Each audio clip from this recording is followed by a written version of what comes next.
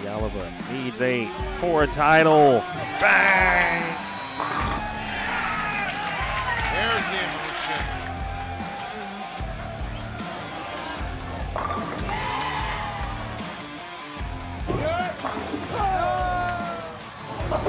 There it is. Boom! Jordan Richard. Champion again.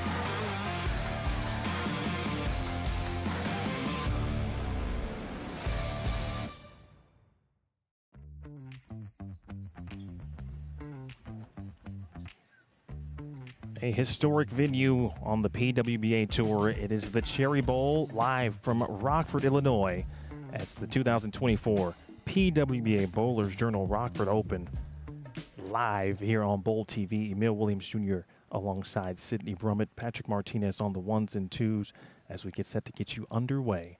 Liz Colkin will start. She will start the match 1 through 5, but we start with the 4 and 5. It's Colkin, it's Shayna Ung. We're underway.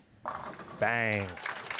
Nice start for Liz Colkin. Our top seed, Lee Jane Sin from Malaysia. The number 2 seed tonight, Dasha Kovalova. Josie Barnes, the number 3 seed.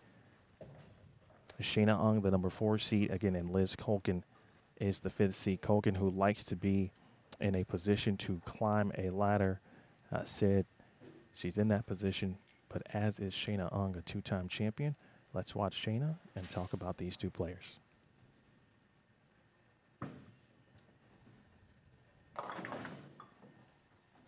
2-4-5 there for Shayna Ung. She gets a round of applause here from the crowd here at the Cherry Bowl. Yeah, realistically, not a bad start there for Shayna coming into her first show of the season. Both their first show for Liz and Shayna. Just last week, had the opportunity to cross with Liz, and she snuck into a cash spot, and seems like she's riding the wave of momentum for good bowling as we get the tour started.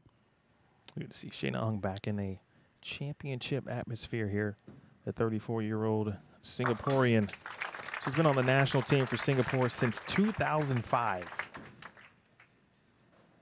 Won the title at the 2018 Las Vegas Open, then the 2019 Sonoma County Open title in Rohnert Park. Her last show made was the 2022 U.S. Women's Open, where she finished 5th. That title was won by Erin McCarthy. Her Singaporean teammates actually just to her right. Great shot there prior to this one. High flush. That end over end ball roll. Much different ball roll than you see a lot of players on tour, which in many cases, and I think this week also, able to give her advantage. She can get it through the front, but when she can't get it there, she can give it a little loft through the front part of the lane as well. We thought that was something that was very important, getting it through the fronts. Yeah, absolutely. And Shayna's more forward ball roll also allows her to keep it in front of her. It doesn't force her to open up the lane. Here's a good look at Liz Colkin's arsenal. Right now she's in the Teal Rhino Pro. This is match 1. Just underway here if you're just joining us from the Cherry Bowl. Early advantage to Colkin after the early double. Lots of chatter amongst players as we got started this week after the practice session that, you know, maybe symmetric pieces were going to be better on the fresh. We're seeing Liz start with one here. Great shot again. And Colkin, who ended up throwing 2 different balls at the end of the round of 12. I believe it was actually on 13 and 14, no less. Starts with the right ball, conferring with her ball reps prior to this one. Yeah, it was fairly common for the left lane to hook more in the building throughout the entire center than the right lane. So it was not unrealistic for Liz to have to throw 2 different balls. We could see that here at the end of this match if the 2 lanes get separated enough.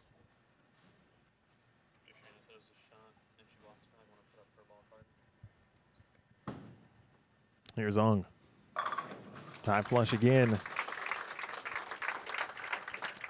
That was a great opening match. This one already kind of mirroring what we saw last week. There's a look at Shayna's arsenal. She's in the absolute power. 8.5 hook rating. No 10 hook ratings out there. I'm a little disappointed. Ong trailing by 10. Josie Barnes already starting her warm-up. The way these two are striking, this match is going to be over pretty quickly, no matter who wins. A little off there. And a very, very tough break there, and no breakdown of the 6-7-10. Yeah, Shayna's showing us the opposite of what I talked about with Liz, starting with a bigger asymmetric piece. It is a solid. It's going to force her feet further to the left more quickly than the pattern really wants her to go. With Liz, because of her slower ball speed and the amount she wants to rotate it, being in a symmetric, smaller core is going to help her stay to the right.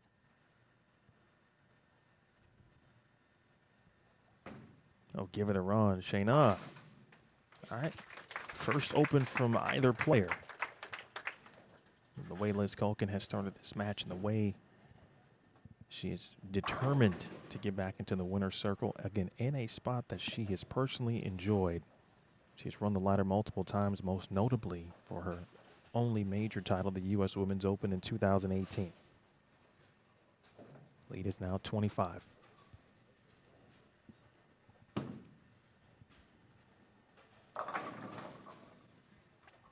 All right, just a 10-pin. It's a good shot from Liz. Whenever the women got the ball slightly right of, where a tracer would typically be on a different surface, the ball was slow down the lane, labored a little bit, and sometimes you would see it 210. So lucky to come up here with just a light shaker 10.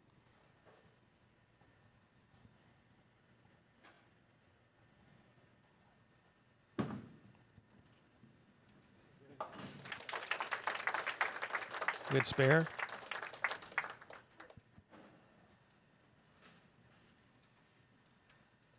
Liz Culkin, round 1 in 2nd place at plus 188, and round 2, 10th place at plus 151. And she talked about that. Bit of a roller coaster for round number 2, and then shot a big game to make sure she was on to the cashier's round. Ended up 7th after the cashier's round this morning, and then, of course, had to stay in the top 5. She bowled very well, averaging 213.25. Great shot. Culkin from Schenectady, New York. I know all of Schenectady and got a ton of friends. Hopefully somebody called the Yankees so they would be watching Liz Culkin. Entire baseball team tuned in. That's when you know you're good. See how Shayna Unk can respond here, Sid.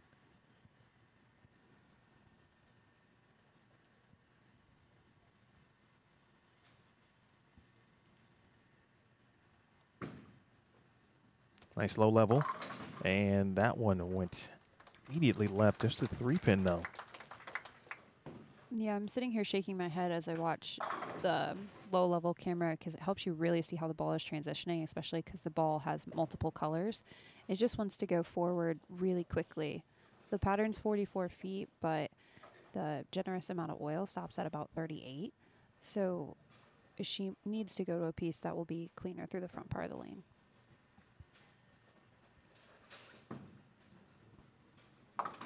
Spare taken care of.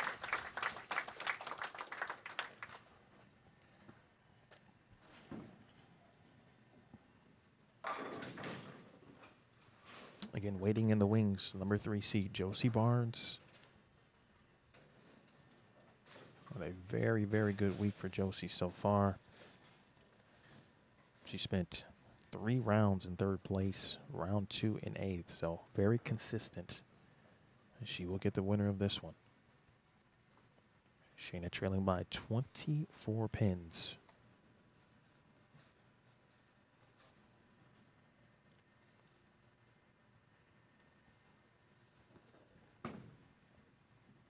That's a better one.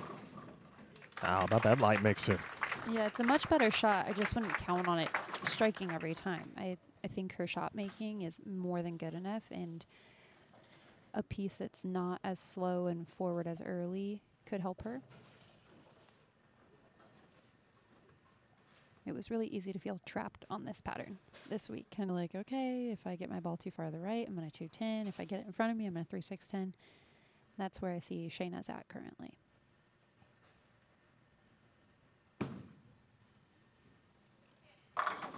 You heard Liz say hit, and that it did. 5 out of 6 now for Culkin. Again, a look at the Arsenal left side of your screen. That lead increases to 34 pins. And of what that Arsenal is, of course, you see the lowest hooking rated ball. Anything from the rating, right? According to what she's using, that one hooks the least. Are you surprised by that? No, it's been a benchmark type piece for Liz. Benchmark pieces for each player are going to differ slightly. Heard her say lay off. That one she got in front of her. But they're going to be different for each type of player. Liz, because her ball speed is slower. The Teal Rhino, because of the smaller core, lower differential, is going to be a piece that is reliable for her. She'll know that it's going to be smoother off of the friction. She can keep it in front of her. 3-6-10.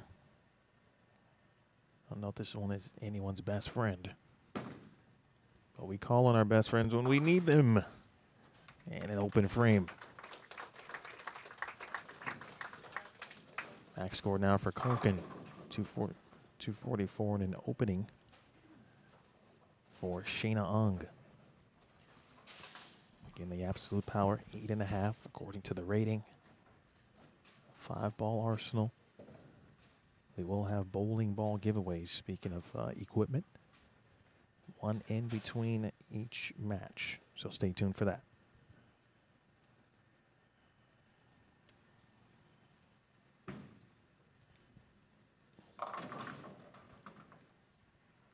Someone looked a little bit right down lane and said, I think you saw it the whole way. Yeah, it's the same idea as before, right?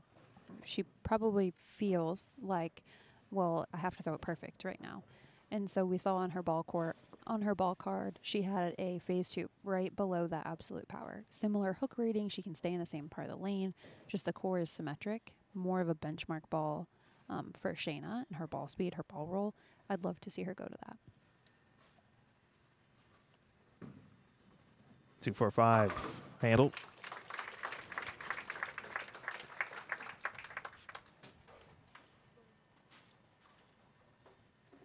She did have a brief conversation with her tour reps in between that 6th and 7th frame.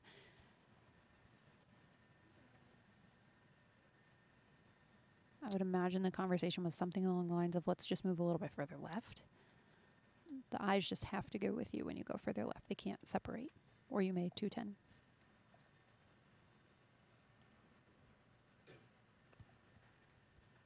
Be a big move coming up.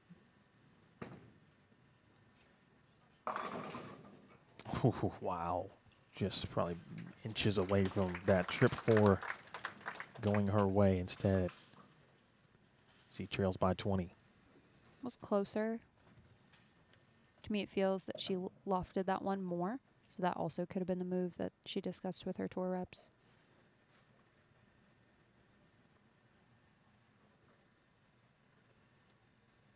Shayna uses urethane to shoot at her spares.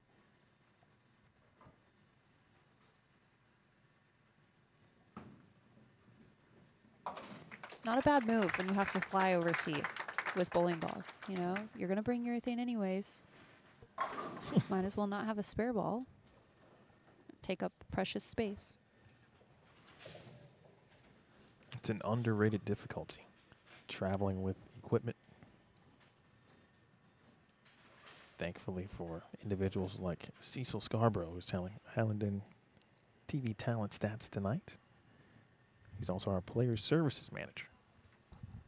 Thank you, Cecil. Well, that's a good break there, just to 2-8, talking about being right down lane. Mm-hmm. Yeah, you saw her body language. She knew it right off of her hand. Too far right down lane, begging it to stay to the right. Just please don't 2-4-8-10. Good look at the trophy as you see on your left side of your screen. Last time a national stop in this building was held in 2022. Liz Culkin was on the show. She was the #1 seed then. She lost to Stephanie Johnson, who was the #5 seed. Liz Culkin now the 5th seed, trying to do what Stephanie did, and that's climb the ladder. Oh, wow. Skinny jeans. All you got to do is make it. Still with the 20-pin advantage. That max score has dipped to 234.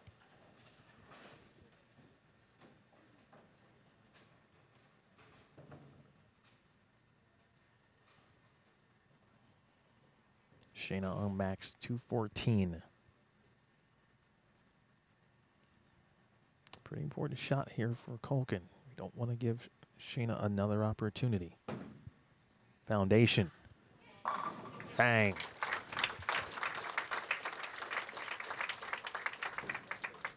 Great shot there from Liz. 9th frame. Important to set up the confidence for the 10th. Force your opponent to know she has to make really good shots. Well, as we quickly look ahead here, can step up again, strike frames 9 and 10. It's a replay up top. Good shot. She would force a double from Liz Culkin, but we got to get there first. 9th frame, that's got to hook a ton. 1, 2, 4, 7 for Shayna Ung.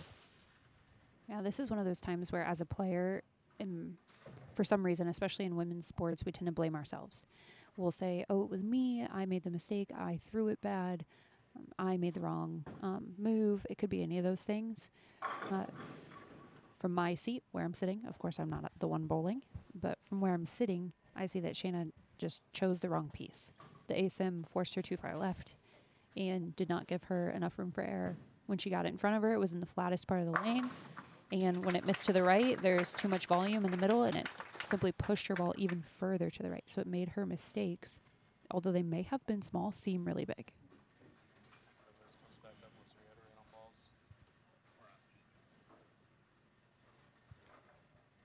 Max score now 200 for Shayna Ung, and at that point, pretty simple situation for Liz Culkin. 9 out would be enough.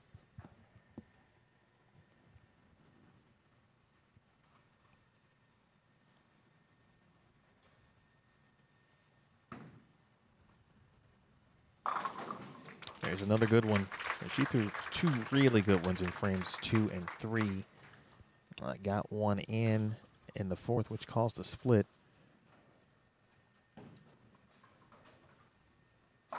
Yeah, when she aces them, it'll be 10 straight back. No questions asked. Shayna is powerful. She is accurate.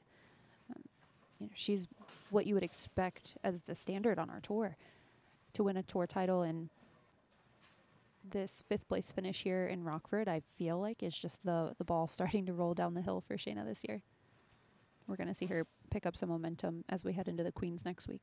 Indeed, and Team Singapore will be on the PWBA Tour through the conclusion of the U.S. Women's Open. So they will have 2 majors to bowl. Last year they bowled 5 events.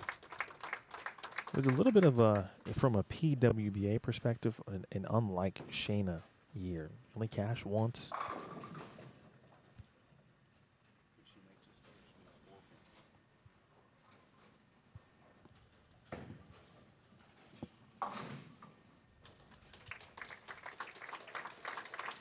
$189.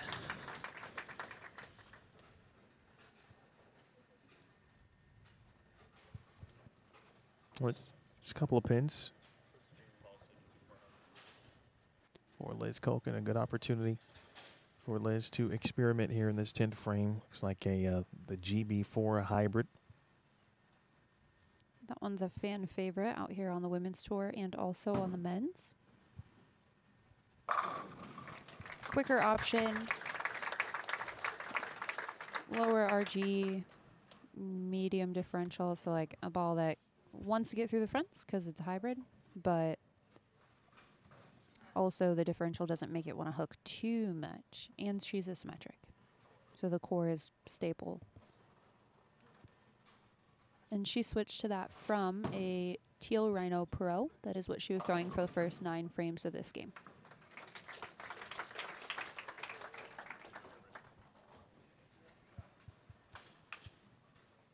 As we head into this next match, I would imagine that Liz will stay with that teal Rhino.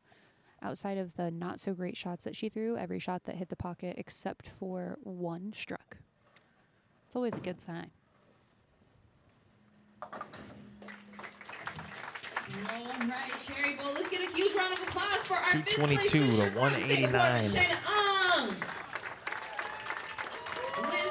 Shayna Ung, good to see her back in a stepladder final situation. Finalists will come over and have a few practice shots here on our championship. Josie Barnes will face Liz Colkin. Match number 2. Of course, Barnes will have some practice, as well as Jane Sin of Malaysia, along with Dasha Kovalova. Again, the number 2 seed there. Well, we've still got plenty of matches left. I'd like to thank our gold partners. One of those individuals certainly is Storm, the leading manufacturer of high-performance bowling balls. Visit stormbowling.com to pick your next Storm bowling ball, and always remember to bowl up a Storm bowling ball giveaway next on Bowl TV. What is it about bowling that captivates us so much? Mastery of the game is impossible, but perfection is just within reach. Success seems to lie 60 feet ahead, but the real battle takes place 6 inches between your ears. So if no matter how many times you fail, you would still do anything, and I mean anything, just to get 1% better. We know exactly how you feel.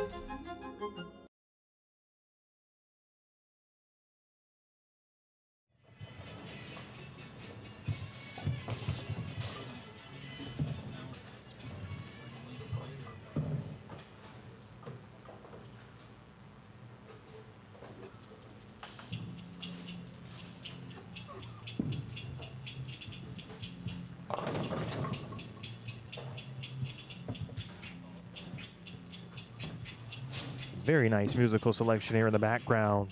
And that means it's time for the first bowling ball giveaway of the evening, a Storm bowling ball giveaway.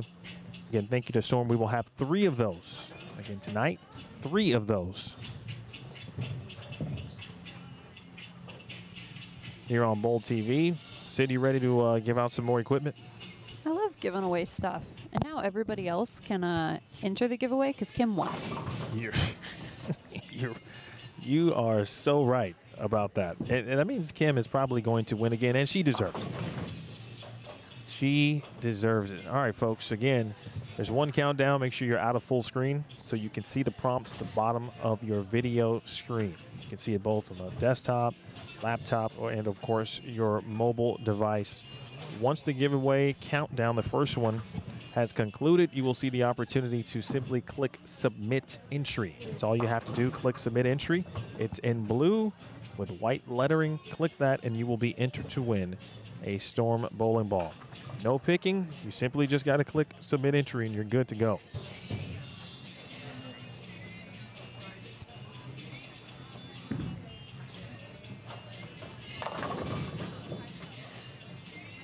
We will have Shayna Ung, a quick word question for Leah Zweig, coming up next. All right, Shayna, fantastic bowling all week. Thank you. Unfortunately, you fell just a little short, shooting 189 against 222 against Liz Colkin. Tell me about what was going through your head during that match. I was just trying to slow down. You know, as with every TV show, we tend to go a little faster. So that was what I was trying to do. And on a separate note, I mean, if you look at stats, my fresh scores weren't that good. So, you know, the ball reps try to drill me something to give me a couple of extra pins on the fresh. But I guess, you know, I tried to execute it as best as I could. And yeah, but Liz bowled great, and she's deserving of the win. Awesome. And unfortunately, we did see 6, 7, 10 a few times. Sorry? We saw the 6, 7, 10 out there. What was going through your mind when you were trying to shoot that split? 6, 7, 10. Yeah. Actually, that was a really good shot. Just that the left lane hooked a little more. The left lane's been hooking more all week, and it just kept picking up on me. I made a move, but it wasn't enough. So yeah. Yeah, and we saw your fellow teammates out there rooting you on.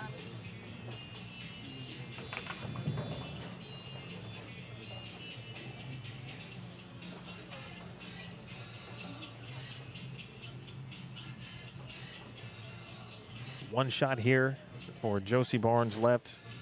Sid, how do you anticipate Josie playing the lanes at this point?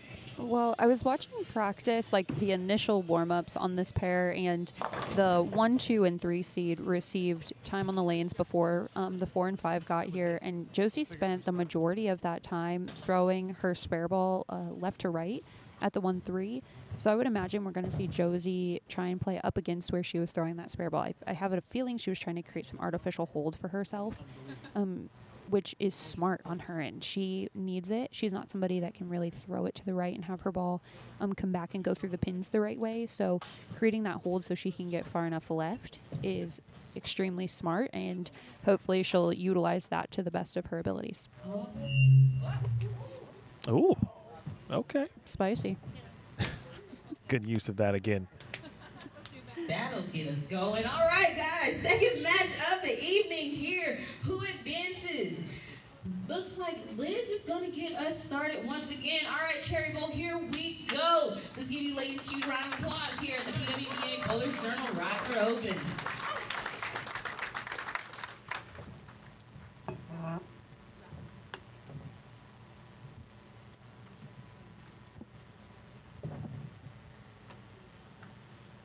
Liz is going to get us started here again on this left lane. Interesting because Josie gets lane choice and the left lanes tend to hook more.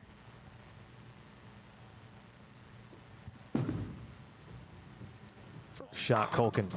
Great shot. Still in the same bowling ball. The Teal Rhino Pro. We will see the first opportunity here for Josie Barnes. There's a look at the arsenal. I like the little ×2 we got going on. She does have 2 in the bag. You can see there, pin up looked like above the bridge from Hermitage, Tennessee. I'm sure the entire Barnes Ernest family watching. Nice low-level look here to open up things. A major champion. Barnes won the 2021 U.S. Women's Open for a record $100,000. 3 standard titles to her credit as well. Greater Cleveland Open in 2019, the East Hartford Open in 18, and the Rochester Open in 16. It's interesting that you say that Josie won the 2018 Hartford Open. And I say that because when we were bowling on this pattern this week, I was telling my support system, I said, hey, the most similar pattern I've ever felt to this was what we bowled on in Connecticut. I didn't know Josie had won that one. But we bowled on, it looked like a Christmas tree looking graph, but it forced our feet further to the left and used the middle part of the lane as hold, and required a lot of patience. That pattern did.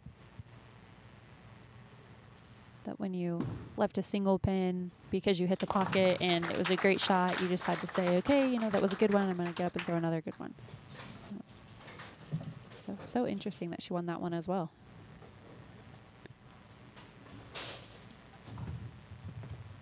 Match number 2, Barnes strike in Brooklyn in frame 2, handled the spare, now to Culkin. Won the opening match 222 to 189 over Shayna Ung. And that one right down lane, and the ultimate penalty 2-8-10. I would go out on a limb, a very short limb, and say that was the most left split we saw this week. 2-8-10s were easy to leave. Why was that, in your opinion, Sid? With the pattern being 44 feet, the oil type sweep bowled on 4-star feet to the left fairly quickly, and the pattern being 44 feet. If you miss to the right, there's not a lot of room down lane for your ball to hook and come back. So you had to move your feet further left and move your eyes with you. Shallow angles. So a slight miss to the right when the lanes aren't super developed or no one played to the right meant an opportunity to shoot a 2-8-10.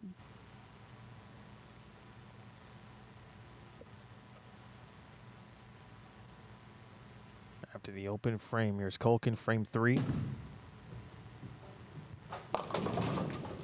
Oh my, now back-to-back splits, one in different directions. This right on the right lane, got that one in on the left. Yeah, it didn't appear like it was an okay shot from Liz. The last match, I imagined that that one would have pushed.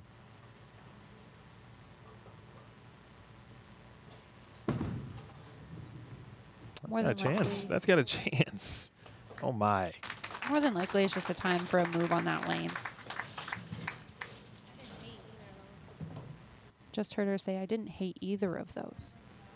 So right or left lane. Well, that's got to put somebody in a very interesting predicament right there. That just sounds like a ball change impending here. We'll find out. Either way, Barnes will step up with a 24-pin advantage. Capitalize. And a 4-pin. Good shot. We heard from the tour reps, at least on the Brunswick side this week. You know, I had second game in the whole tournament. I left 7 10-pins. And next game, had 4 more in the first 6 frames. And I said to my tour rep, he was like, yeah, you're fine. You got the pocket. And I said, well, is this where I tell you that I've left a bunch of them? He said, yeah, but you have the pocket. So the replay top left there. Spare for Josie Barnes. Again, Barnes finished round 1 in 3rd place. Plus 158. Dropped to 8th after round 2 last night at plus 172. Got back to 3rd place in the cashers round and then remained there after the round of 12 had concluded, averaging 217 for the weekend. This is their 7th career show, which I had to double check it. It just didn't seem right to me.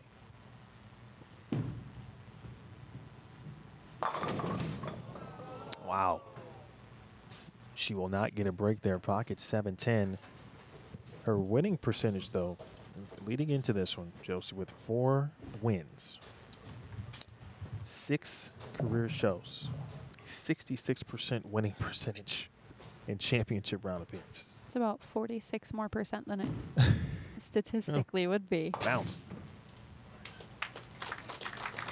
It's a small volume, but she takes full advantage when she gets there. And that's, I mean, obviously that's spells winning right there. Culkin will step up trailing by 10. See that ball deflect there.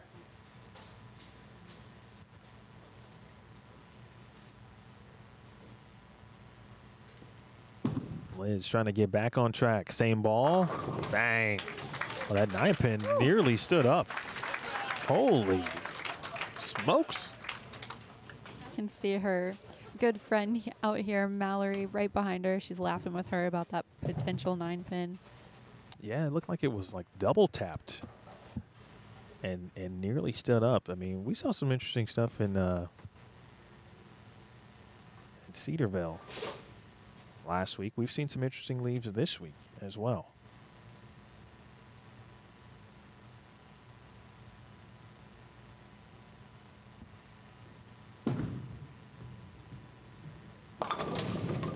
Ooh. Trip 4 there from Liz. Ultimately, that one was left off of her hand also, and it held. I saw her talk to her ball reps and say, like, should I just shift to the left a little bit? It appears that she did that and could go even further on that left lane. Big double there for Culkin. Now that blower 710 Gives us an even match. That's good. Indeed.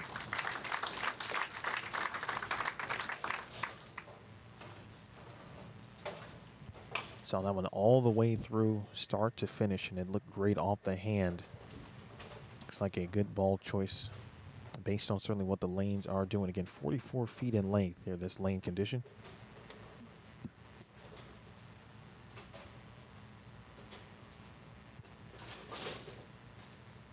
Great look at that shot.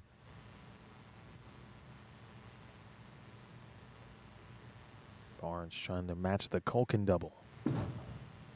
6 frame. Bang. That one was left off her hand. She knew it.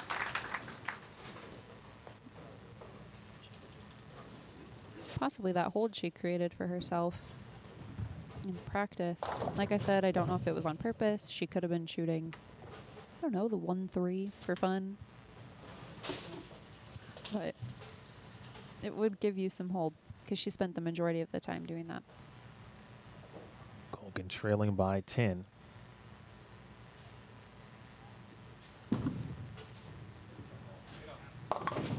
Wow, and she just cannot stay away from trouble. Greek Church this time. It's been a wide variety now of splits for Liz Culkin in this match. Heard her say good shot after that one. Again, the 2-8-10 on the right lane. 4-7-10 on the left, and now a Greek Church.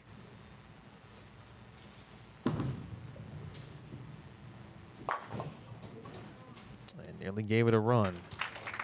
Well, Sid, what does Liz Culkin have to do here? Does she take a risk? Is this a risk taking type of situation right now? I'm assessing the conversation Sure. I just saw happen in front of us, but no, I do not think so. Liz needs to make a bigger move, only because she's moving into where Shayna was for the entire last match, where a lot of the practice shots went down the lane. So oil types we're bowling on require bigger moves. This is a big shot. A little left. And then this time makeable, certainly, but a 3-10 nonetheless. Right now, I believe Liz's shot making is coming down to not her physical ability, but her mind seems to be running pretty quick. Even in between the 6th and 7th frame, she tried to come over and have a conversation with her tour rep, and it almost seems like he said, like, we just need to slow down. Not like our ball speed, but just our thinking pattern. And Shayna said it really well in her, great spare from Liz, said it really well in her interview. You know, these TV matches, they go by really fast, and we tend to go quicker than we want to. That includes the pace of play and also how quickly our brains are going. There's not an athlete in the world that competes well when their brain is running 100 miles an hour. Barnes with a big opportunity here. Leading by 29. Vanderbilt Hall of Famer and a weak 10 there. Inducted into the Vanderbilt Athletic Hall of Fame in 2013, a 9-time Team USA member. Spent 5 years on Junior Team USA. Currently the associate head women's bowling coach at Vanderbilt. She actually had 3 athletes graduate this weekend. Shout out to Amanda Najokas, Jen Laredo, and Caroline Thazier.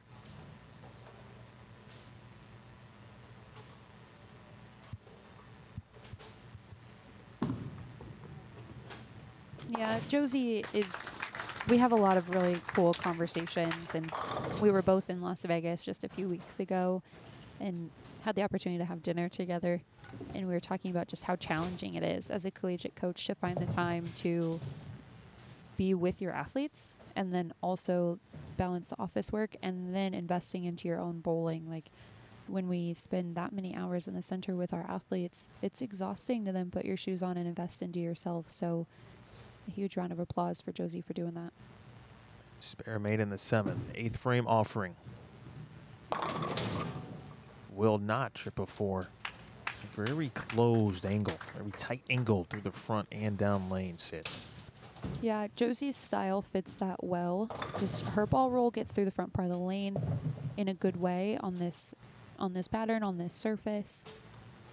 She's using a cleaner cover, stronger core.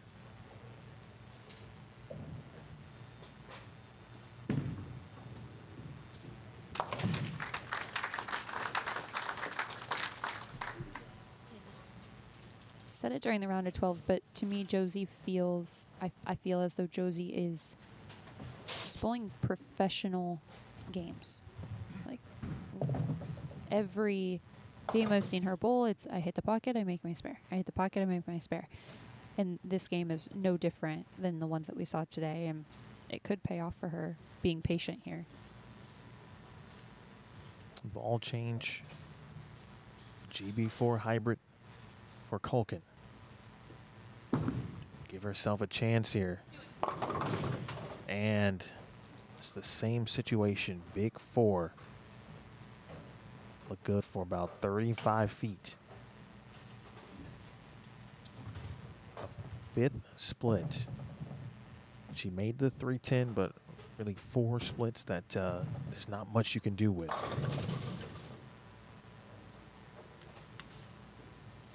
Yeah, your note was interesting there. You said, you know, it looked, almost makes that. You said it looked pretty good until about 35 feet. And going to the GB4 hybrid is a quicker response bowling ball. So you can see it start to change directions. And when it does, it is pretty sideways off the end of the pattern. And I like to say it a lot to a nauseating amount, especially to myself, because I have the same tendency. Quick response bowling balls are quick response no matter where the friction is. So for Liz, there is early friction here. This is a high friction surface. We're bowling on fire. We're bowling on current.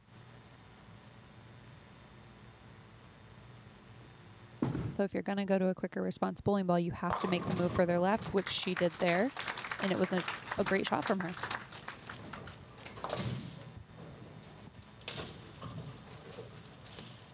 Max score for Liz Culkin, 172. Max for Josie Barnes, 214. For Josie, it's a simple recipe here. Simply stay out of trouble, and then she'll have an opportunity actually to do some testing.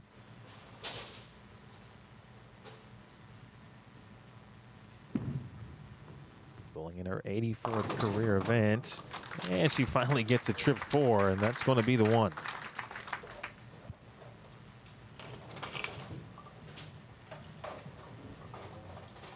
It's a great shot there from Josie. At this point, it's just maintain momentum going into the next match. Make sure what you're going to do on the left lane is clear. Been waiting for a trip 4-4. Good point.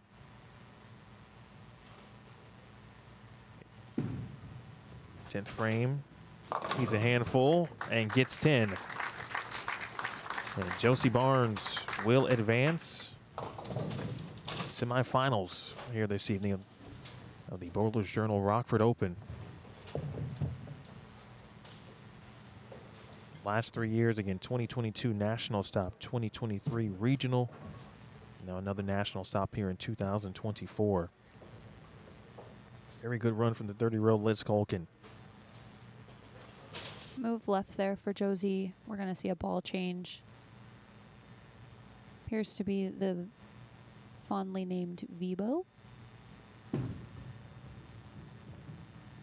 My college kids kept saying that. They were like, I want to drill a Vibo. Guys, what does that even mean? It's an excellent acronym. They had to cue me in. I wasn't. They caught me slacking. You were not hip to the virtual energy blackout? I was not hip. No. I'm officially to the point where I have to look up what they say to me on Urban Dictionary sometimes. That's not a good feeling. Well, you do work with a college audience, of course, so yeah. You be careful when you get to Urban Dictionary. It's not always good. Nice run by Josie Barnes. Nice game. And she will advance. Think about how her game plan will unfold here.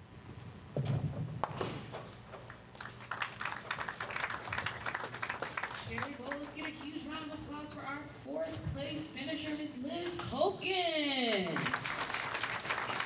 Liz Colkin, a nice round of applause. She bowled very well this week, trying to give it a run back to the title match here. But the last times out here in Rockford, she's made the show both times. So this is, you know, one of the favorites on Liz's list.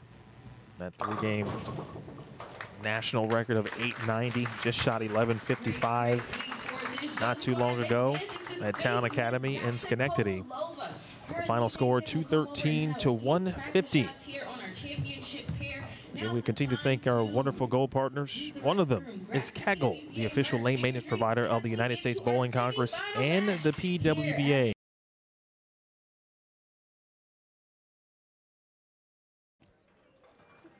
And welcome inside the booth, ladies and gentlemen. Emil Williams Jr. alongside Sydney Brummett. And Sid, obviously we've been treated to 2 very good matches, obviously varying styles as well. We knew it would be very intriguing based on the finalists in this stepladder finals. Have you been surprised by the game plans of the players that we've seen? And obviously Josie Barnes just defeated Liz Colkin, so she will be moving on. Yeah, not a ton of surprises from the players so far. Shayna did start further left than what we anticipated. That could impact the players coming after her. The moves could be quicker into more cleaner bowling balls than anticipated with just 4 games on the pair. But ultimately, no, not a ton of surprises. From the Liz Colkin perspective, or excuse me, the Josie Barnes perspective, she's got to face Dasha Kovalova here in a minute. What do you expect to see from Dasha as we get set in? Well, I think Dasha's going to get into a cleaner asymmetric piece, similar to what Josie is doing. She would get left of Josie, which could give her the advantage. Ultimately, I think it's going to come down to pin carry.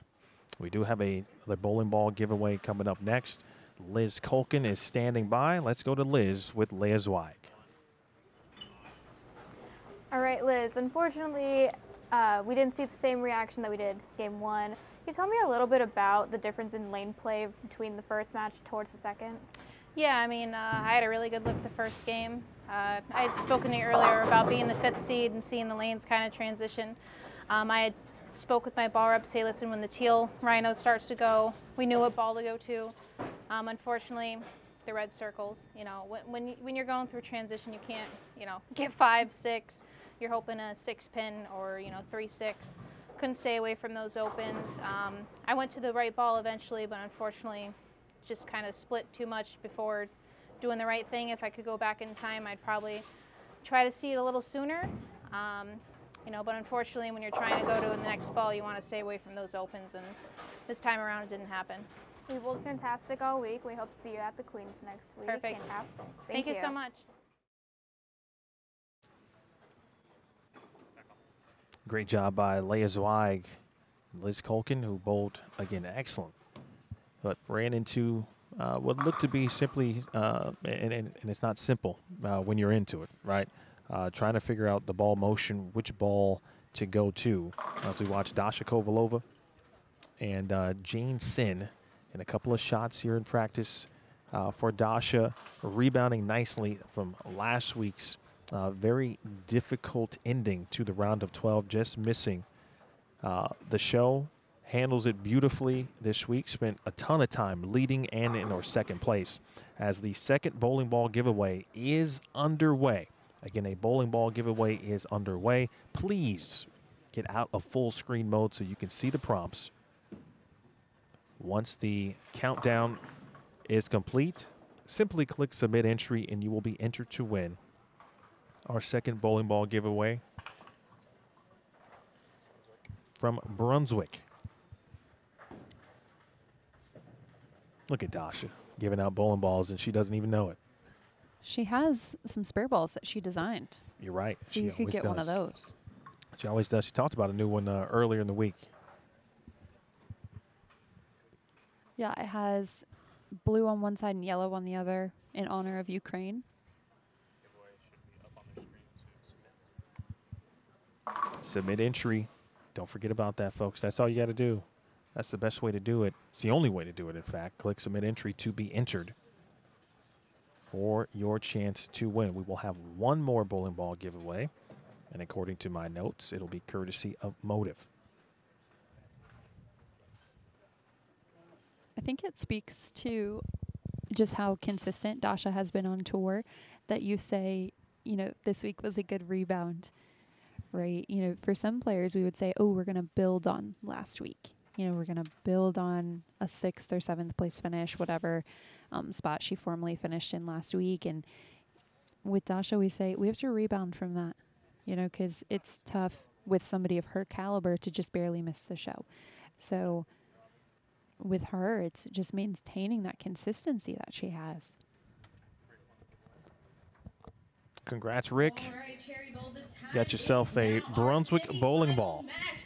Make Looks sure like you Dasha reach Coco out is gonna get us started if here necessary. at The first thing is you should make sure you check your email. PWBA Bowlers Journal Rockford Open. Give You yourself should a see huge round some of applause. correspondence. Advances to that Bowl championship TV match marketing and squad, 20 grand and we'll on get in the touch line. with you to get Find all out of the soon. details necessary to get you your bowling ball. Should you not hear from the squad, then you should reach out to marketing@bowl.com. But wait for them to reach out to you first. Kovalova will start the match. Now living in Muskegon, Michigan. High flush for Dasha Kovalova, the 5-time champion. She played them similarly to Josie, which we expected.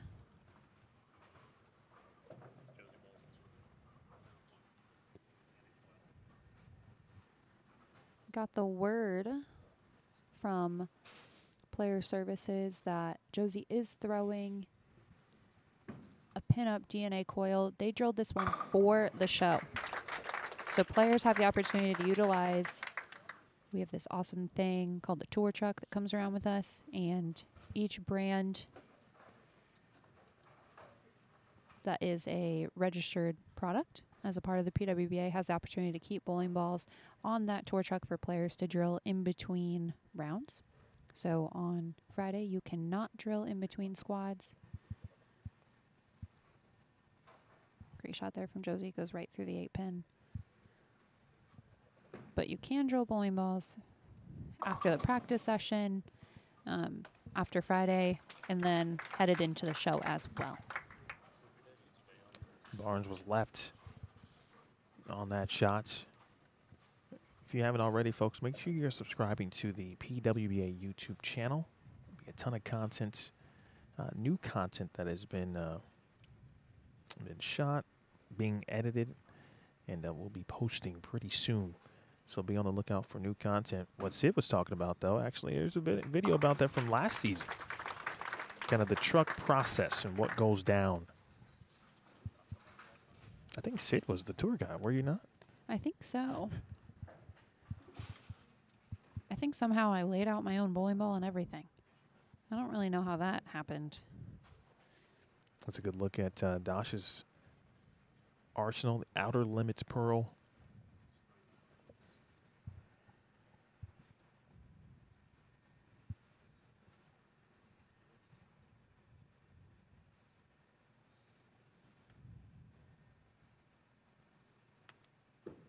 That ball was out a lot for Dasha, and it did a lot of that.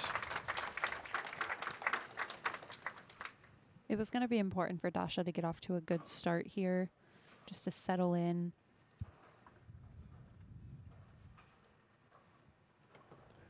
Earlier we were talking about Dasha and talking about last week, and making sure that did not affect after shooting 189 in Game 5.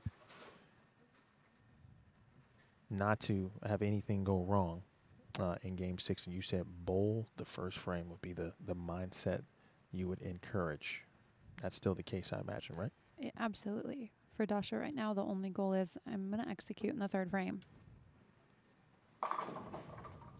And it's the outer limits. It's a ball she likes. I'm surprised the which one is this? It's one of the verges. The damn good verge is not in the arsenal for Dasha, because that's one of her favorites as well. I can relate. I can relate.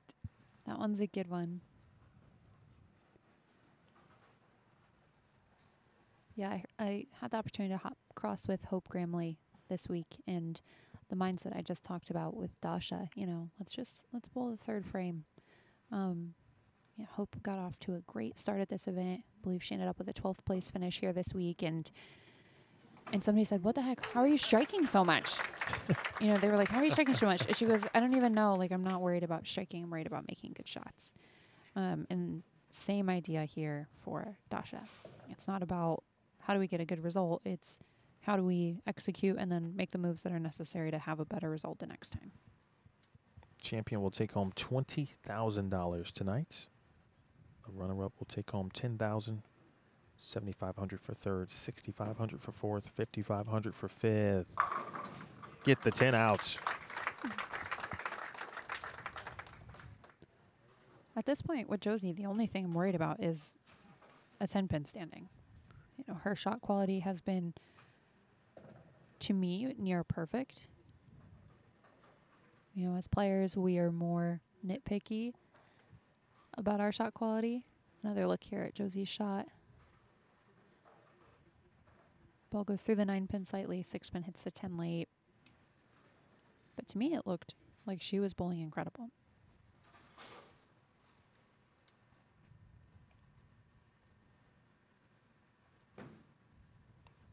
Barnes, bang. That was a no-doubter right there for a huge double. And a lead change.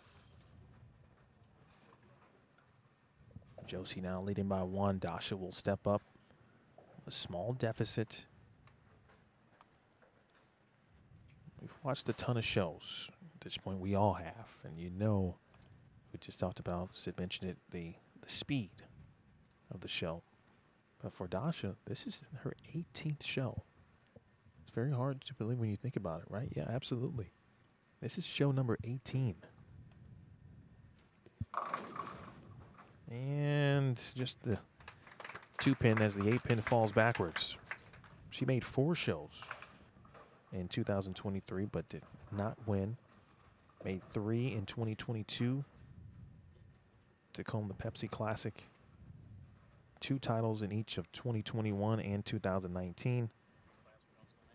Of course, that 2019 season was the breakout year for Dasha. As you see the replay, light. Thankful to get the 10 and the 8 out there, just the single pin. There's that spare ball we were talking about. Yeah, I mean, and how many people can say that they design their own spare ball and throw it? And then you'll see other people using it because, you know, they sell it. That's impressive. Yeah. All of her jerseys, she draws them all. Has them printed by her sponsor. The artiste, Dasha Kovalova.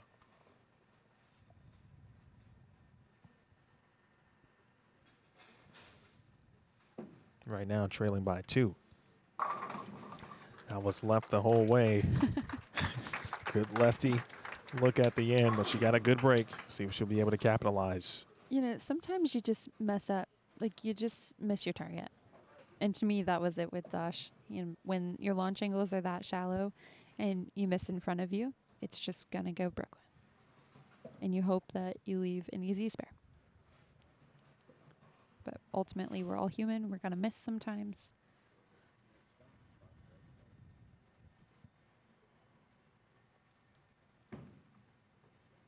That looks good. Oh my goodness. Elizabeth, I'm coming to join you. I just knew it was going to happen on this show. The 8-pin got me, folks. Hopefully it does not get Josie Barnes. It looked good the entire way, and obviously you saw the end result. Real quick, Sid, when you have left, you know, tough pins like that, you get that bad break in situations. Just how do you just quickly say, all right, you know, it's over and done with, it is what it is, and get to the next frame? How do you process that? Not very well is my answer to that question. Because I overanalyze, right? Part of my job is to coach and to sit here and talk about what other people are doing. And so my brain says, well, here's why you left that, and here's what happens. I have a hard time looking at it as just a bad break. I always say that there are no bad breaks in bowling. Everything happens for a reason. And so as a player, one thing that I could do better, and that I think Josie does extremely well, is just say, it happens. It's bowling. It is indeed bowling. It's a 1-pin advantage for Barnes. Trying to keep it that way. It's left. They had one of those earlier in the match and only left a 3-pin once more. 3-pin, much easier to make than a 3-10.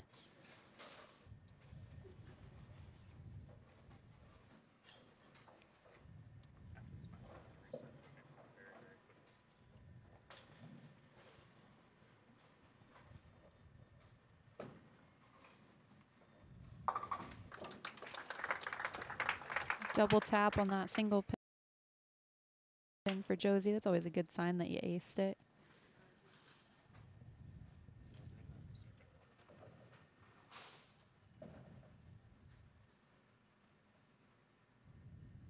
Even match now for Kovalova and Barnes. One more look at the arsenal. Waiting in the wings, the #1 seed, Jane Sin, away from the tour since 2019. But has been bowling competitively, and she's shown it here. Dasha. Bang. Best shot we've seen from Dasha yet this match. And just like that, it's a 10-pin advantage again for Kovalova. And all of a sudden, well, folks, this one has the feel that the difference could simply be an 8-pin. Still plenty of frames left. Dasha's thrown a ton of shots like that. It was a slow start to round 1 for Dasha. 12th place. You see the replay in the top corner.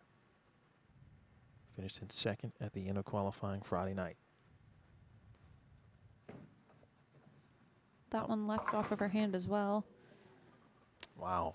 And I tell you, folks, what has been consistent, and Sid, I'm sure you would agree, the ability to break down splits. If you were positive in that category, you probably were in the round of 12. Because outside of that, it was not pretty. And she leaves a 3. Or excuse me, the 6-7.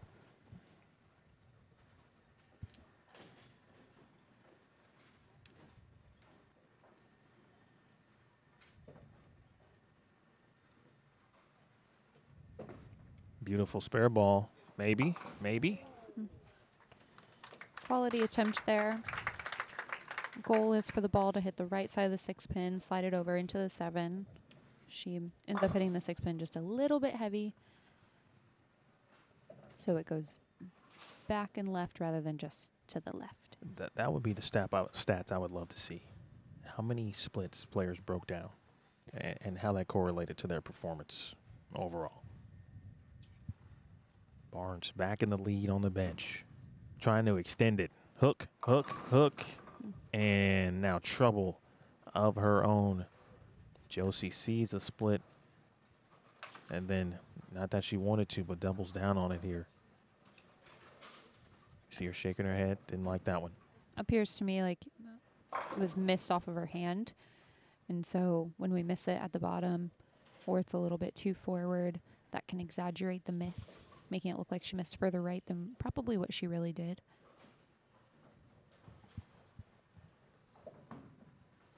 .210. Didn't get it to the left there.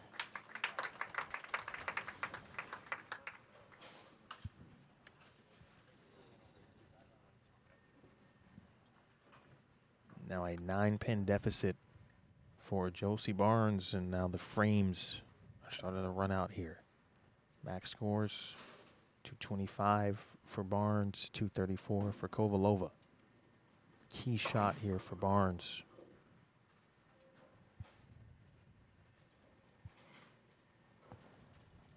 Husband Kyle, daughter Lisa Ruth, sister Jessica, father Larry, all watching. Oh, and a late love tap on the 7.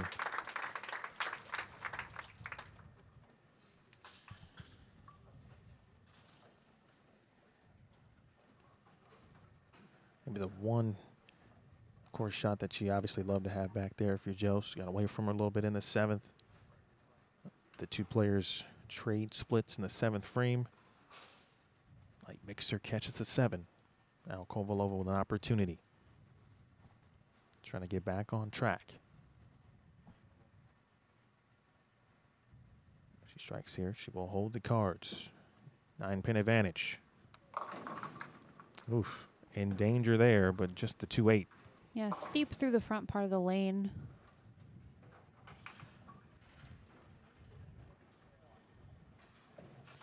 Ultimately causing her to leave that 2-8. A different way to say that would be she missed right. Depends on how you want to look at bowling. Are we looking at launch angle numbers? Are those consistent? Or are we looking at, you know, did she hit her target at the arrows? Either way, it caused a 2-8 to be left down lane. She'll make a small move to the right and hook at it. It certainly can be missed in all kinds of ways. We saw players go in the middle of the lane and balls not hook. Perfectly done there by Dasha Kovalova. So Barnes is going to have a chance to step up and win the match outright. Possible shutout situation.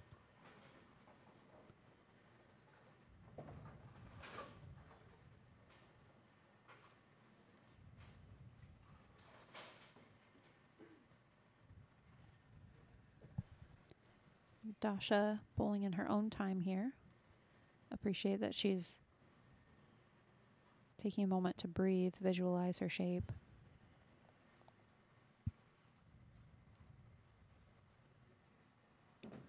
Visualization is key. Oh, 6-pin into the 10.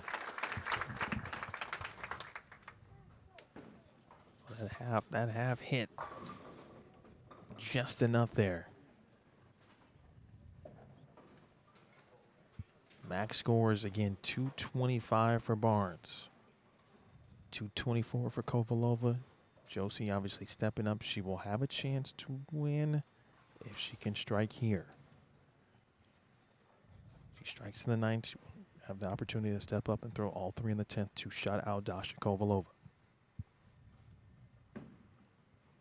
Here it is. Oh, what a great shot that was, and she knew it off her hand. Boy, the bowling giveth and bowling taketh away. Disastrous 8-pin. Incredible wrap 10 right there, Sid. Ultimately, a great shot from Josie. Process-wise, we wouldn't do anything differently as a player. It's a beautiful shot down to the knee almost right there. That's a tough one.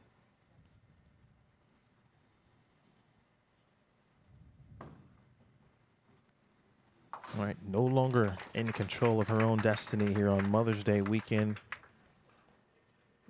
The mother of one, Lisa Ruth.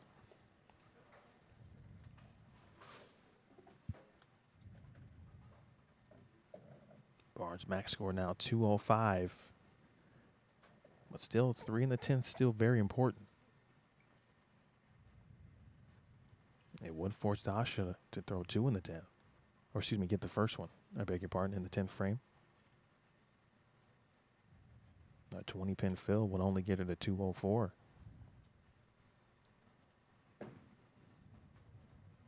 Maybe no. And a 3-6-10. That left lane, you know, when she's missed left, it seems like it's been on the left lane. Yeah, absolutely. And so the question has to be asked, is it a miss left or is it hooking early? Right, and as a player, sometimes it hooks early enough that we can't see it. You know, as players, we don't necessarily pick the ball up eyesight-wise until it's more than 10 feet down the lane. Important spare. She lost a little bit of count. That's what makes our tour reps so important. If we have a support system here with us, they're important because they can sometimes see things that we can't see. A strike here would force a mark from Dasha Kovalova, so this is an important fill.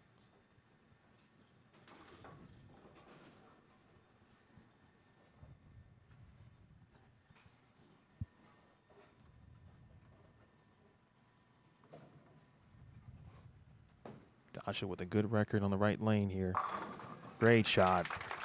The best on the left lane. This is one of those matches where you feel like you certainly bowled very well to advance. And now you've just got to sit and wait and watch your opponent.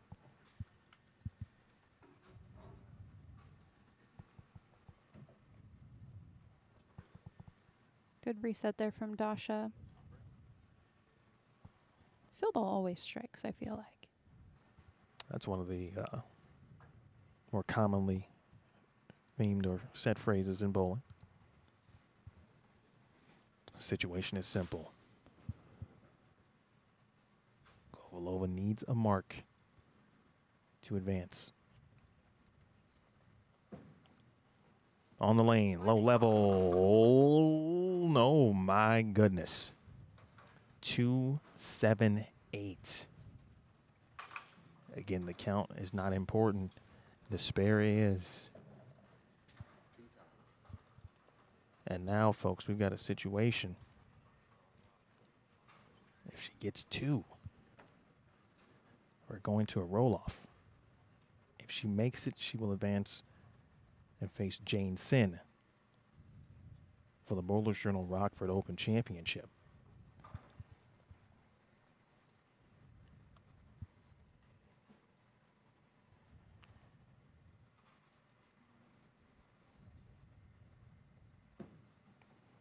Gotta have it. Wow. What a spare by Dasha Kovalova. And she will advance to face Jane Sin of Malaysia for the Bowlers Journal Rockford Open title. And then just that look. She turns her neck, lowers it to the left, and is like, all right, well, what are we doing now? Yes, Reps? Help. That's the flag. Help. What are we going to do? Because, you know, I thought I threw that one good. Now what? It was getting down to that point, though, right? And she really needed this fill opportunity, because you can just see what she was starting to go through the back half of this game.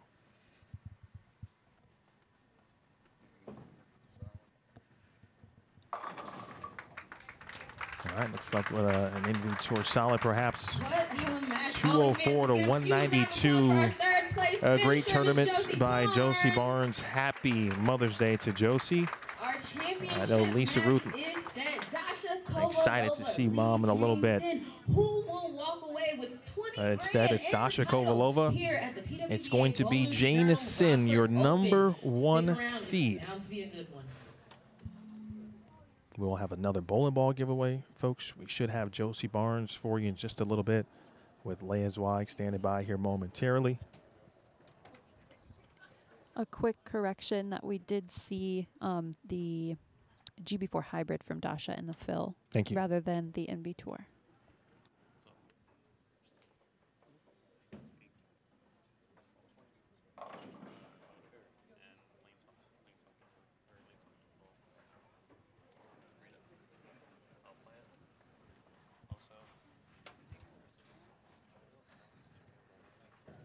All right, folks, Lane Talk is a valuable USBC Gold partner.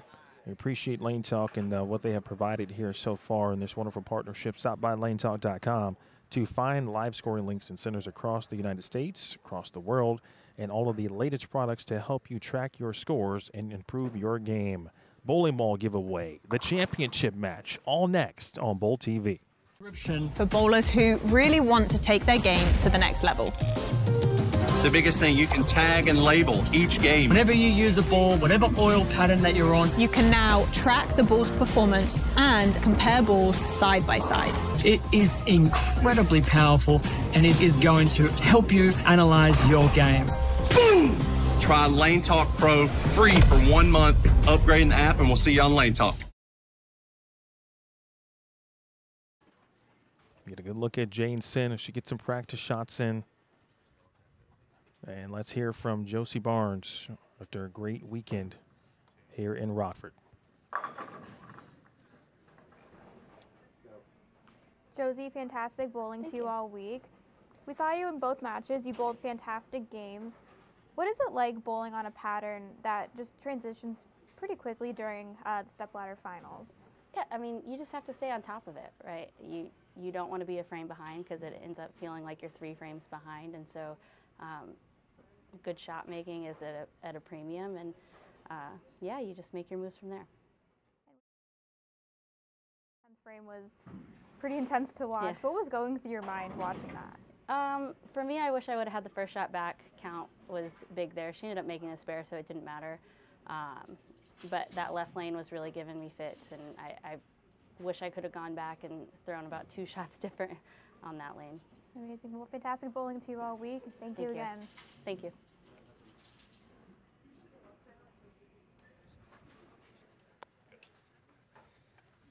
Great opportunity there for Josie Barnes. You heard her talk about it, Sid. The opportunity there to have a couple of shots back on that left lane, and ultimately that was the one. The fill shot was fantastic, but obviously just too little too late. And now we turn our attentions to Jane Sin and Dasha Kovalova. Folks, do not forget, in just a few seconds, we will have our 3rd and final bowling ball giveaway of the day. It is from Motive. According to Patrick, he would like you to type the word banana. Sounds a little interesting. But I could use some good produce right now, actually. I'm famished. So please type the word banana, and the opportunity for you to seize and grab a Motive bowling ball will be yours here in just a little bit. But Sid, when we left the round of 12, I asked you to give kind of one piece, if you will, on how each player would be able to win this title. And for Jane Sin, you mentioned her ability to repeat shots is second to none. And if she sees what she likes, she will be able to repeat. What else besides that might be the difference, especially against an opponent like Dasha? Dasha is gritty. You know, she never gives up, and she's somebody that's just going to keep throwing good shots at you. And so being able to stay ahead of transition and ultimately see the picture almost near perfectly for 10 frames against somebody like Dasha is key.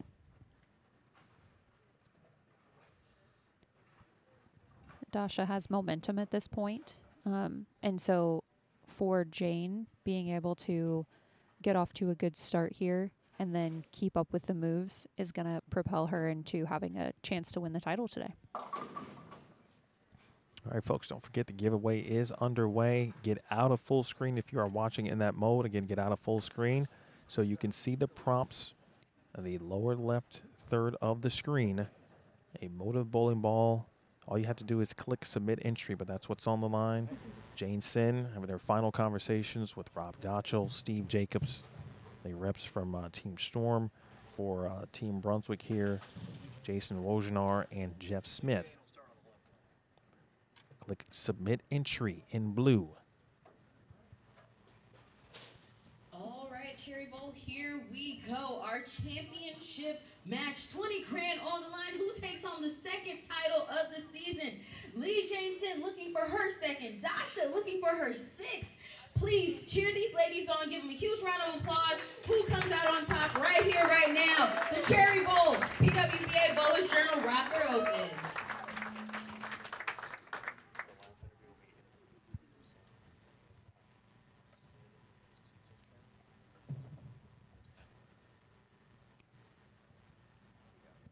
Smart move here from Jane. Starting on this left lane, she did get choice as the higher seed.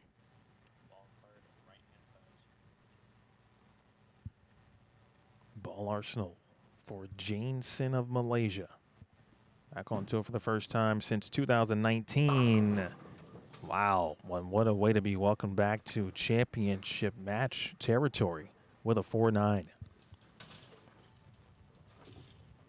Saw her throw this ball for most of qualifying. It felt like the Storm DNA coil.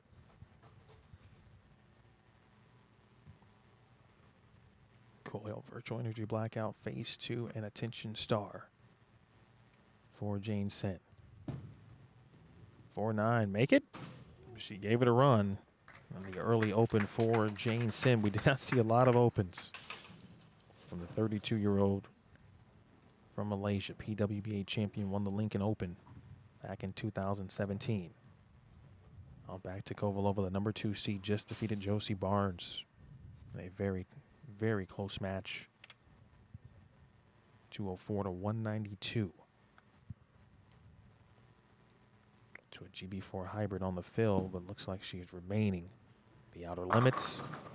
And a 10-pin to start the title match here for Kovalova.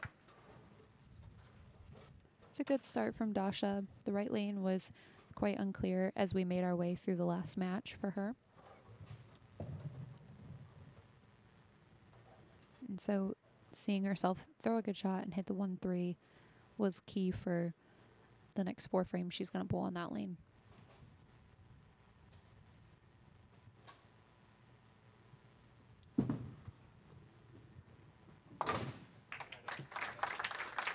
I think the leg kick made that one. You know, as players, right, well, as you just said, whatever you can do. You said it earlier when we were talking about 2-8 makes and such. Whatever you got to do to make it. So if it's a leg kick, is it like a Hogan leg kick or leg drop? Is it like a Macho Man elbow? What do you need to do? I don't know, but it is like WWE SmackDown style. That's all I know. We lay the smackdown on pins here on the PWBA Tour, folks. Kovalova. Wow. Well, that was powerful, fast, firm. And I don't know how the 4-pin stood up. Yeah, to be frank, I'm not sure how it hit the right side of the head pin.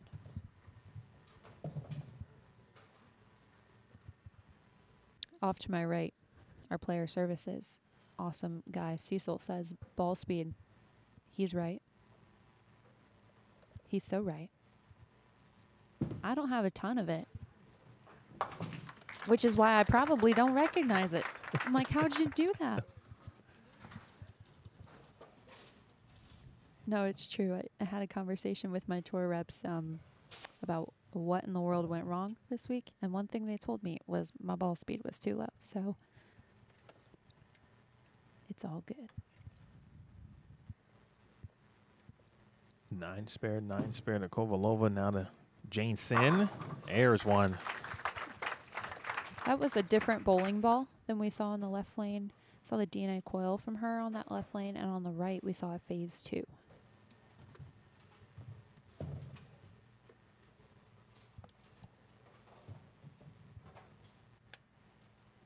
So it looks like she is going to be throwing 1 ball on each lane. Phase 2 on the right. She just made the switch interchangeable back into the, I believe again was the DNA coil. Interesting play and strategy, but something that we see certainly players at this level handle all the time. Great shot. We saw it from Liz Colkin on this pair to finish out the round of 12. She threw a very clean ball, the endeavor on the left lane, a bigger asymmetric, the effect on the right lane. So we said at the top of the show, it's possible that as we get into the later part of our championship round, we could see somebody need to do that, just with how different the left and right lanes have been throughout the weekend. Dasha steps up frame 3, a 1-pin lead here in the title match. Second event of the season. Nice lane level look. Oh man, that was reminiscent of the Josie Barnes wrapped in we just saw in the previous match. In the 10th frame, really good shot there for Kovalova. And now 3 consecutive single pins. And 2 of them dimes.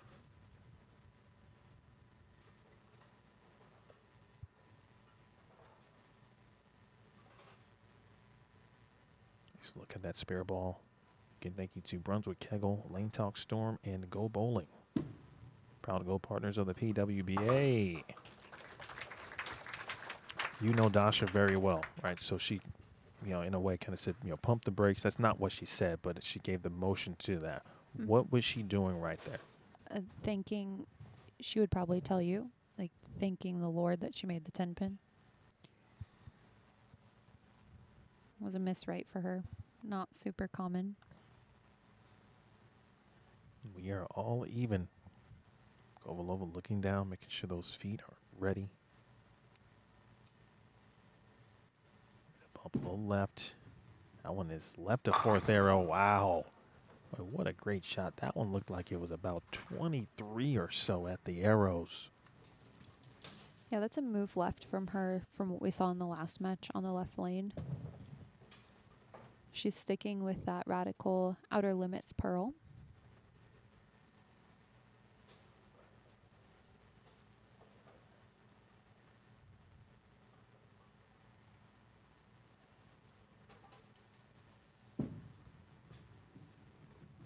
All right, quality spare shooting for Kovalova.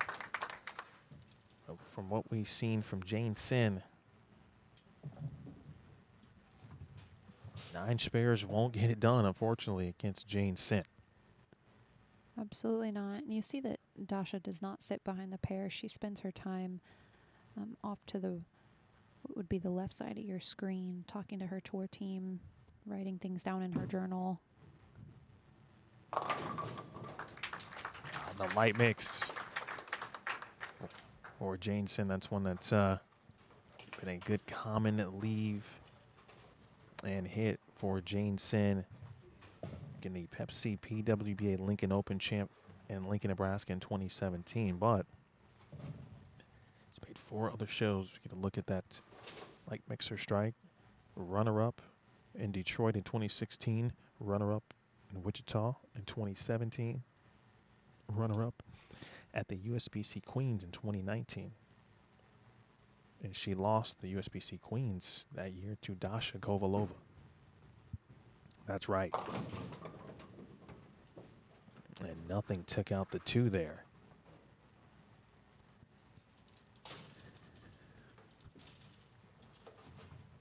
What did you see on that one, Sid?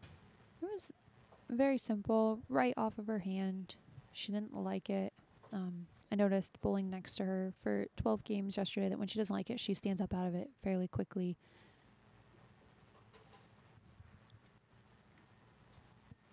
Looks like she'll hook at this 2-7. Now 2 opens. A 4-9 on the left lane, and now the 2-7 chopped on the left lane. And she's made 2 queen shows. That's Jane Sin. Mentioned 2 other standard shows. 5 here on tour. Again, hasn't been back since 2019. Now Kovalova with a 3-pin gift. She's got the advantage. Can she find some carry? Not on that shot. Just a bit outside. She tried the corner and missed.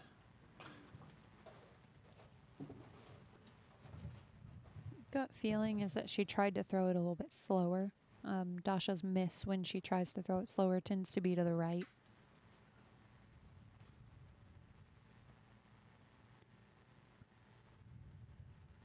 Not the easiest of spares.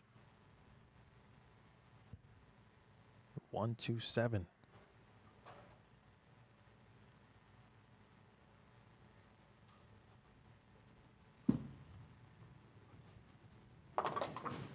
Nicely done. That one is not easy. Fun fact, she probably shot that about the same as she did the 2-7-8 in the 10th frame.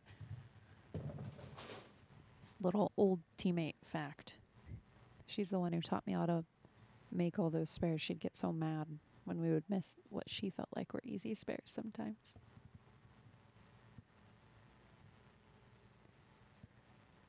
Even match again. Dasha lost count there in frame 5. Right now it's a simple situation. Jane Sin is, she gets to the pocket, she's good. She's a couple misses, results in splits. Dasha's gonna find some carry. That's left and trouble. Like she kind of tried on that one, tried to help it just a touch. Yeah, same thought went through my head. It's like, well, I have to make it strike. You know, and another Wichita alum, motive tour rep out here, one time came with us to a college tournament, and Dasha was there and I was there, and we were having trouble with carry. And it was Nathan Bohr. He looked at the both of us and said, you can't make them strike.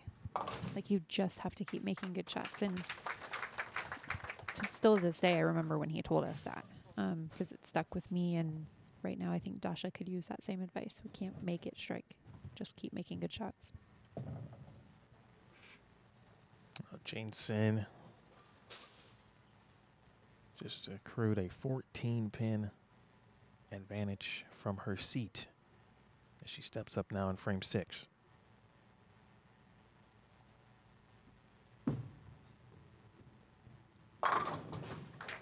Beautiful shots thrown on the right lane. Certainly matched up and enjoys that lane. She's perfect, 3 of 3 on the right, what looks to be the phase 2. But sticking with the game plan, throwing 2 different balls on each lane. Watch that ball just bulldoze the 8 and 9. That's what we all strive for. It's beautiful to watch.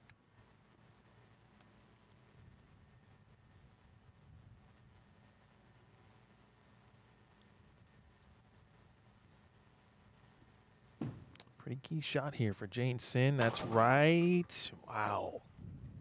And you see that look, right? That reaction.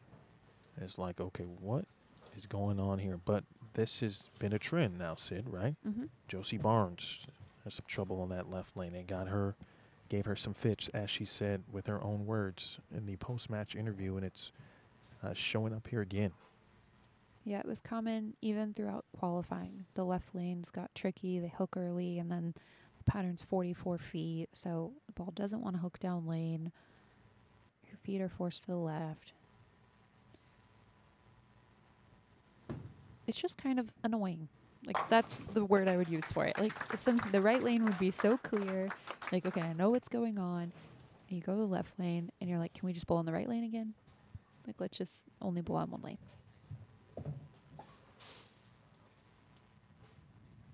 Gonna see a ball change here for Dasha from the outer limits pearl to the hammer effect.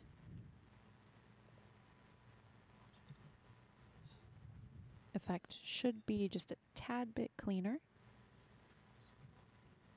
Has the HK22 cover on it, I believe.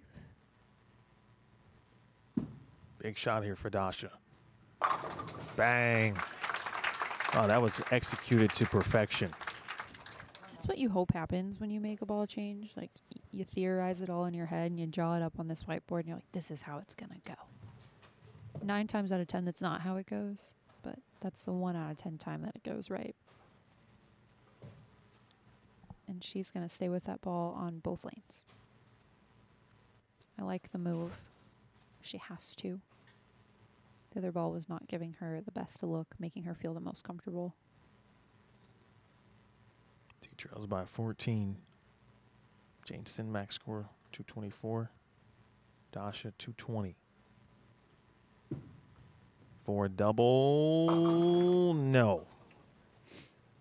She never got that one right down lane. That one felt like a moment of the match, if you will, where if Kovalova strikes there, if she doubles, considering the struggles that Jane Sin has had on the left lane, it's a different ball game. Yeah, absolutely. And I've said it a couple times, and it's important to note the moves have to be bigger on the oils that we're bowling on and on this surface. The combination of all of those 2 factors, the moves have to be bigger.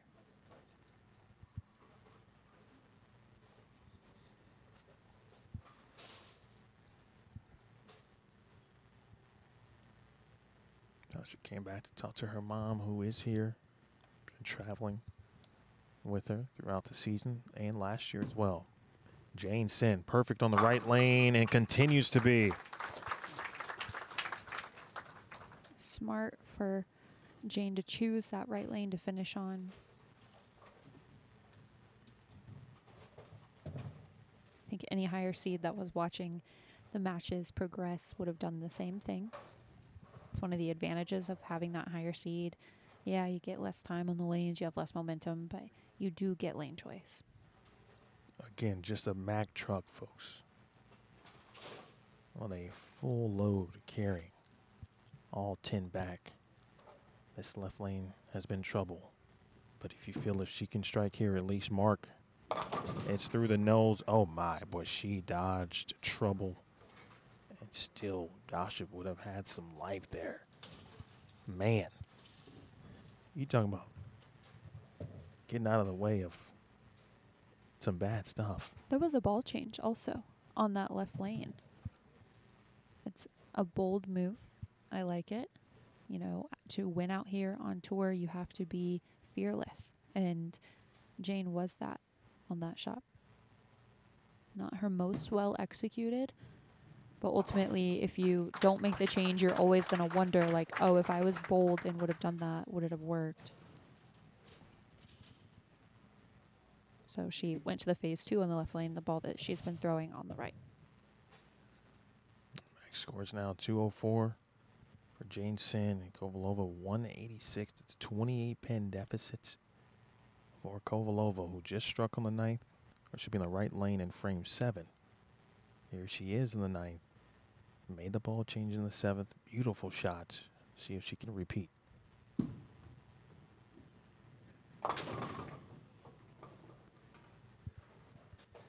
That shot too far right down lane.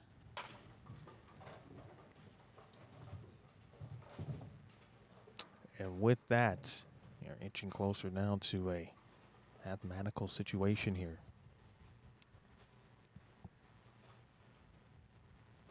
You just look at the back half of the game for Dasha, and she had no choice essentially but to try something, make a ball change, especially against, again, a high caliber opponent who certainly had the best look on the right lane.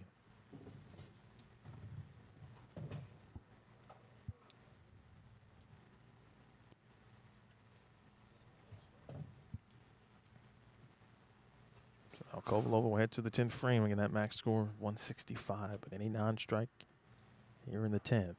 And Jane Sin will take home the crown.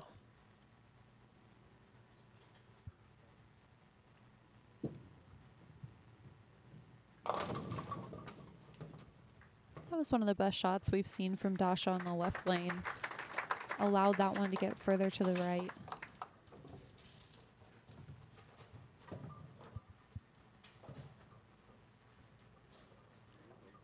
This one is mathematically over, excuse me. Jane Sin. Not bowled on tour since 2019, now a champion again. Representing Malaysia. Dasha holding a really good match against Josie Barnes.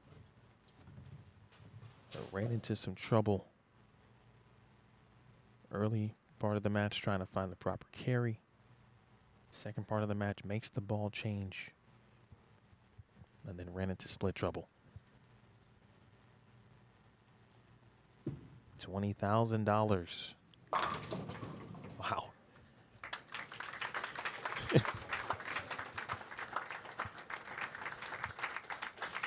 Another good showing out here for Dasha.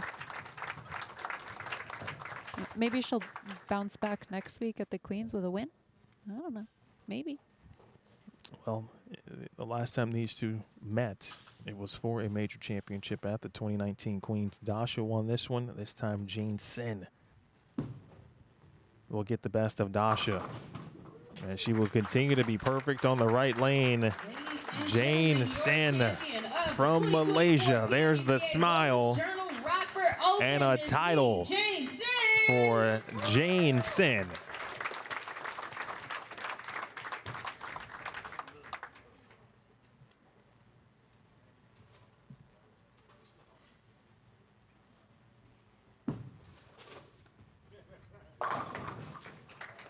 Still perfect on the right lane, and still no perfection here through 2 weeks here on tour.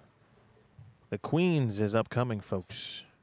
Don't forget, next week from the Ashwaubenon Bowling Alley in Ashwaubenon, Wisconsin, again, just next door to Green Bay. That's upcoming. 204 to 154. Dasha Kovalova, tonight's runner-up. She will take home $10,000 for her efforts.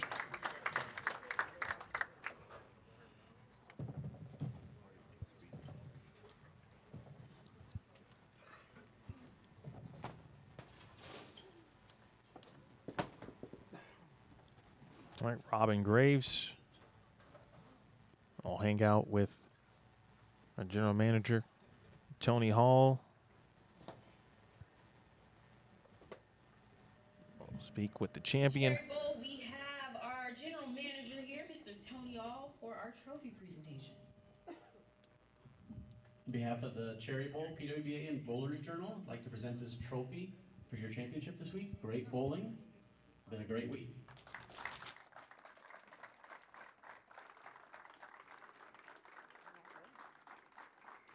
Congratulations, my dear. So you've been away from the PWBA for a few years, but way to come back. What was your mindset this week and just coming back to tour overall? Right before the Rockford Open, I was back home for the Malaysia Open, and I did finish 4th place, and I think that's keep me going after that. Yeah. Nice, nice. So the lanes, you know, played differently throughout the week. What was your strategy coming into the championship match? I mean, you led most of the tournament, and now you are the champion. Basically, I just keep it simple, like just hit on my targets, and if there's a need of ball change, then we'll do so. Yeah, that's all. Anyone you would like to thank? I would like to thank my family back home, back in Malaysia, and I would like to thank my coaches, Herbie, Hodwicha, Van Heng, Wendy, and our team manager, Mr. Maradona. I would like to also thank the Malaysian Tampin Bowling Congress for letting us here this season, and also our Olympic, I would say our Majelis Sukan Negara, which is National Sports Council, for allowing us to be here today. Ladies and gentlemen, the 2024. Oh, we got more. And also, I would like to thank Turbo, 3G, and Rotor Group for sponsoring. Ladies and gentlemen, the 2024 PWBA Bowlers Journal Rockford Open champion, Ms. Lee Jameson. Congratulations, my dear. Thank you to the Cherry Bowl, our host, the Summer family, Tony Hall, everyone here. Thank you all for coming out all week. Please follow the PWBA Tour on Bowl TV. Next up, we have the USBC Queens. Follow along for all the action. Thank you all for coming out. Safe travels, and we hope to see you soon.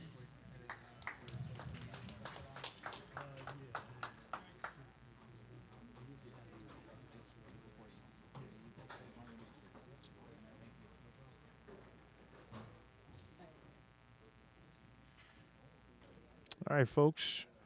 As you can see, the photos being taken. Jane Sin.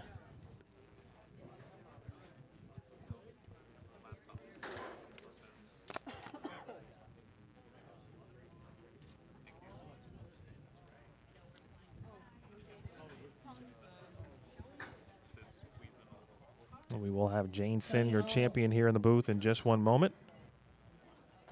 There'll be some additional photos to take here in a second.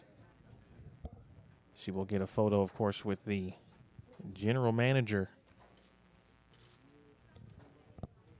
one Tony Hall. If you don't know Tony and you don't know the Rock Valley team in college bowling and you're somebody who's thinking about going to community college, you should check out their program. Quick plug for them. They are an incredible program. They teach their athletes well. Multi-time national champion. They've won a couple. They got a banner up from the 2022. I think they won last year as well.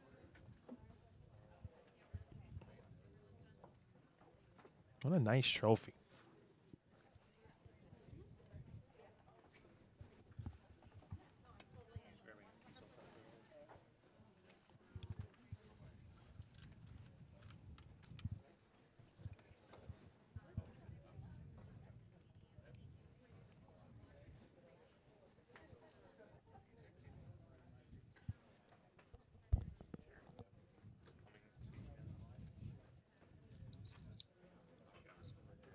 All right, ladies and gentlemen, the winner of the 2024 PWBA Bowlers Journal Rockford Open is with us, Miss Jane Sin. Jane, first of all, congratulations. It's been a few years since you've been on the PWBA tour, but honestly, it looks like you've taken no breaks. I know you've been bowling competitively, but what does it mean to capture title number 2 on this tour? It means a lot to me. It's been so many years that I've been like back in the PWBA tour, and it's really special for me because this year I'm here alone without the team, and I'm doing this all by myself. And I think it takes a lot of courage to do so, and I think I have more confidence right now to believe in myself more, and yeah. It's hard to believe a player of your caliber wouldn't have that level of confidence, but it is a little bit different as you described. We are all used to seeing you and your teammates. What did you learn about yourself, especially navigating a very difficult pair of lanes, especially that left lane, which looked tricky? Oh, basically, just keep it very simple. If the ball works, great. If not, change. Yeah. I love how simple you keep things, because if we all did that, I think we would all be better bowlers. Oh, 100%. And Jane, I had the opportunity to bowl next to you for 12 games yesterday, and to me, it seemed as though you were so confident and almost like robotic as how easy it was for you to make great shots. You talked a little bit about your process with Robin, but what exactly is it that you focus on that allows you to do so? Basically, I just focus more on hitting on the targets and, be comfortable on the lanes. And, if it works, great. If not, time to change. Yeah. I love that. That's incredible. Congratulations. Thank you.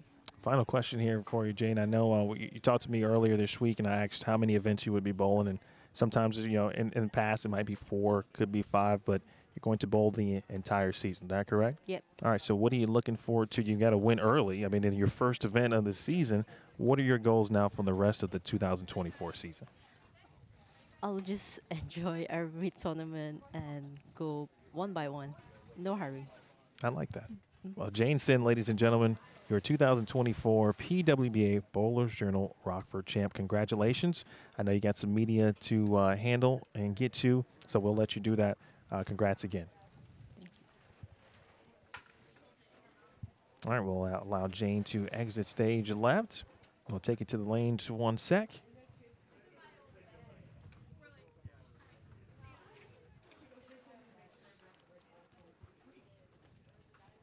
We'll bring Sid back in to close it out here in just one moment.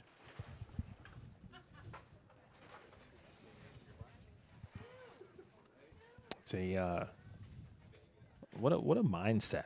You're talking about keeping it simple, and as players, Sid, we often you talk about it. Every player often talks about keeping the process as simple as possible, and it literally couldn't get simpler than what Jane just described, and it's certainly a big-time reason why she's not only a champion today, but a champion in the past and a world champion as well. Yeah, for sure. I talked a little bit about it during the championship round. Women, we tend to blame ourselves, and she just talked about how she does the opposite. She said, if it's not working, I'm going to do something different.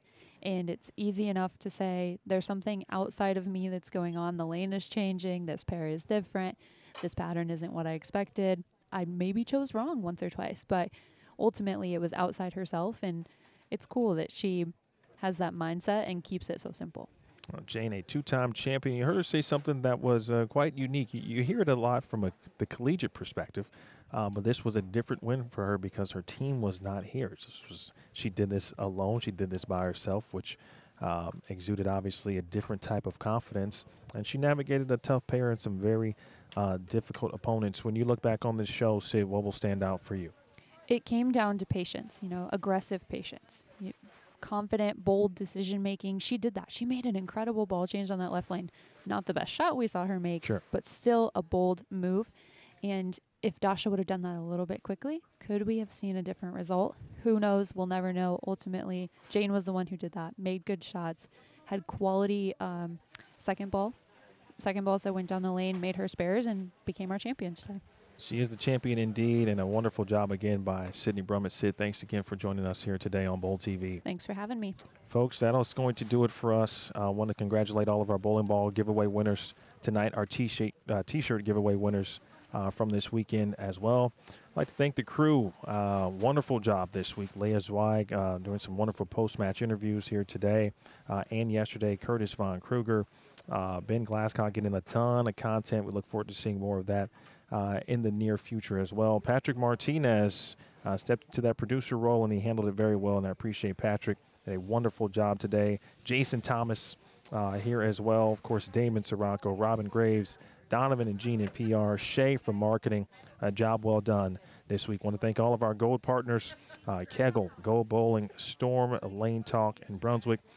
We appreciate all of our gold partners and all of our brands and certified approved partners as well. I want to thank the United States Bowling Congress and the Bowling Proprietors Association of America and their respective boards. Again, Kegel, the official lane maintenance provider of the PWBA and the USBC. And certainly, folks, without the PWBA athletes, we would not have anything to discuss. A phenomenal championship setting tonight. Jane Sin comes away with the victory. Finally, you, the Bowl TV community, for hanging out with us. Next week, it's the first major of the season. The USBC Queens will be on the air. Practice, we've got the PWBA Hall of Fame dinner on Wednesday night as well, so please join us for that. Qualifying begins on May 16th, but we'll be live, of course. We're getting practice and the PWBA Hall of Fame on May 15th, so stay tuned for that.